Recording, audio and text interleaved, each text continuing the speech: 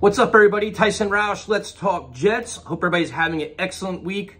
Just when you think you have it all figured out, you get a curveball. So today, veteran wide receiver Corey Davis has retired at the age of 28. So we want to wish him and his family nothing but the best as they move forward. It's kind of shocking, but listen, health and good fortunes are always first and foremost for everybody. So nothing but the best to him. You look at the aftermath of that, and first of all, Corey Davis was interesting because going into this offseason, a lot of people thought he was going to be cut. He's kind of been inconsistent with the Jets. He was a respected guy in the locker room, but he was injured a lot of drop passes. So for $10.5 million, which the Jets get back now, people are like, maybe they use that, maybe they restructure him, kind of make it either, add a year or bring his cap number down, or he gets released. Then the longer he was on the field with the team, you're like, you know what?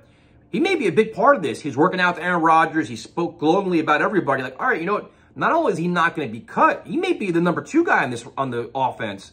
So now you kind of say, how do you replace him? And the first thing you say is the Jets have a lot of depth at tight end, a lot of depth at running back. They have running backs that can catch the ball in the backfield. You have 3 good tight ends. You can give maybe an advanced role for Ruckert. Maybe this buys some space for Yeboah. Or you look to the young wide receivers. You have Brownlee, you have Taylor, you have Gibson. Now, I personally think the Jets will probably explore the options out there. Now, I don't think they're going to trade for Mike Evans, which I would love. That'd be great. I don't think they're going to trade for Davante Adams as of yet. Somebody mentioned Julio Jones. I haven't looked at the free agents yet. I'm running late to the gym, so I'm just trying to do a video. But I definitely think the Jets try to look and add another veteran piece to the puzzle. You got to love what you saw to Randall Cobb. First, just emerging in the offense and making big plays in practice.